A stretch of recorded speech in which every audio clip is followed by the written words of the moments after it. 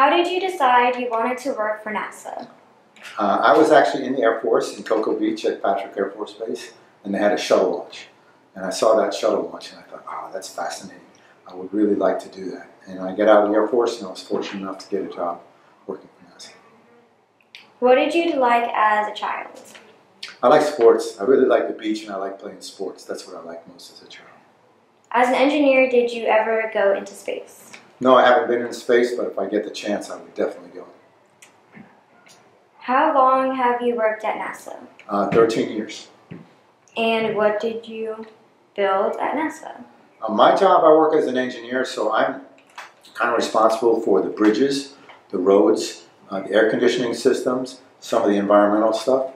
So let's say there was a problem with the bridge where I work, someone would say, hey Gabe, the bridge isn't working, you need to go figure out how to fix it. So I would go out to the bridge, I would talk to a bridge tender or somebody who's knowledgeable in that area, ask them what the problem is, how do we fix it, and then try to get the money to do that.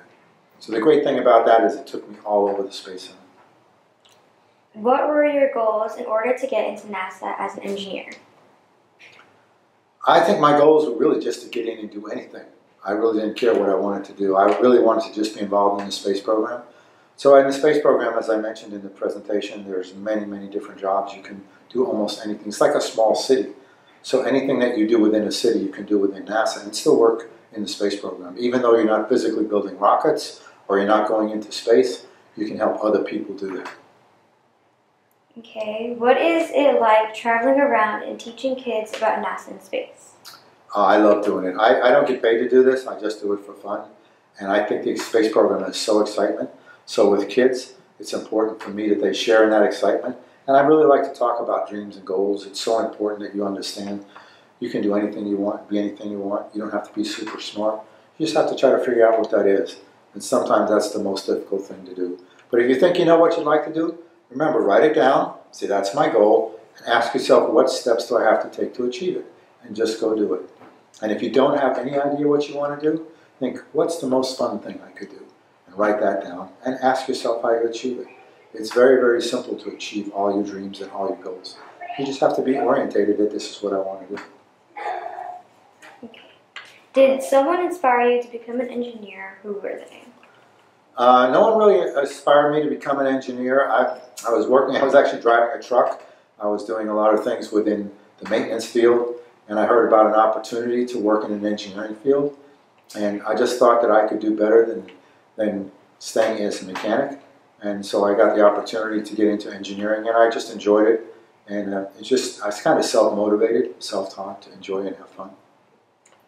What was your childhood inspiration? Gosh, probably a baseball player. You know, I like playing baseball, so most of my childhood inspirations were athletes. What was the name of the first shuttle you watched take off? I think the first one was Discovery, but I'm not sure. It was the very first launch, whatever the first one was. I can't remember for sure what that one was.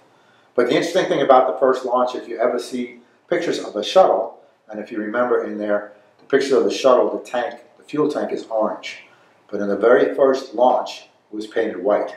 So if you happen to see a picture of the shuttle with a white tank, you know that's the very first launch. And what happened was, they had a co-op student come to NASA and say to NASA, why are you painting that type white? Why are you painting the tank white?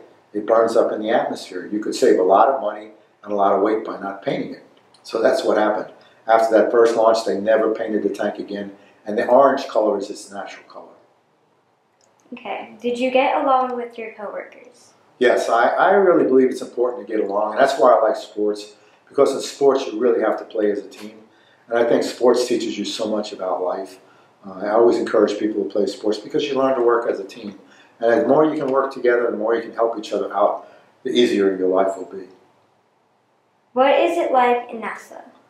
Well, I think it's magical in NASA. I was telling some of the kids earlier, whenever you walk around the space program, whatever building you go into, whatever room you go into, whatever hallway you go into, there's always pictures of space program or pictures of rockets or pictures of space. So everywhere you go, your mind is taking you off somewhere. You're never really at NASA on the ground. You're going somewhere mentally, and it's always fun. When you first started working for NASA, how did you feel? excited. I was really, really happy. I've been trying to get to NASA. I was working for the Air Force for about 10 years, and I was trying to get from the Air Force to NASA. So when I finally did it, I was extremely happy. And lastly, were you and your twin sister close as children? Are you still close now? No, we really weren't close as kids. We were very, very different. She was very goal-orientated. For some reason, when she was 5 years old, she knew she wanted to be a teacher. So it was very easy for her to do well in school. She knew she had to do well, so she mapped out her progress to become a teacher. I hated school, so I didn't want to be a teacher. My parents are always hassling me, why can't you be like your sister? And I thought, well, she wants to be a teacher. I don't like school. I don't want to be like her. And I liked sports so much. I didn't want anything to do with school. But as we become adults, we became a lot closer, and we're very close now.